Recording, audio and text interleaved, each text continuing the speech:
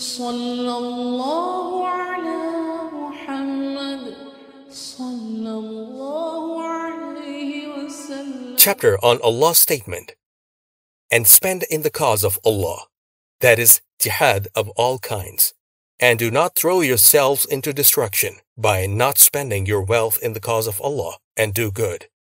Truly, Allah loves al-Muhsinun, the good-doers. Qur'an, chapter 2, verse 195.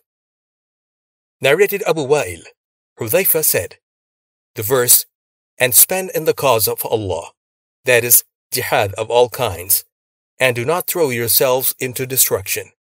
Qur'an, chapter 2, verse 195, was revealed concerning spending in Allah's cause, that is, jihad.